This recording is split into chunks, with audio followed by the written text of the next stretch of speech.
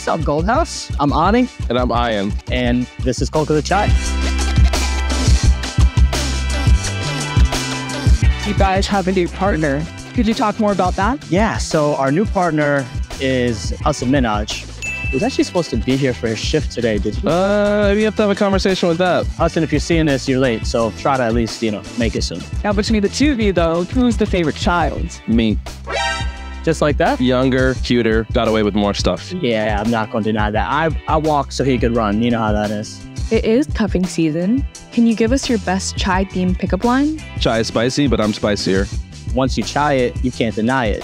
You heard? No? We'll work on these. What's a business regret that you guys both have? Say opening 6 months before a global pandemic. That was rough. What is the most brutal piece of feedback you've received? Oof. South Asians are very, very harsh critics. I always get, it doesn't taste like my mom's chai. Do I look like your mom? No. No.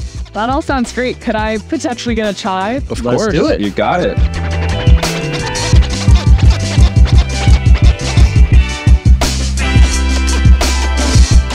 There you are.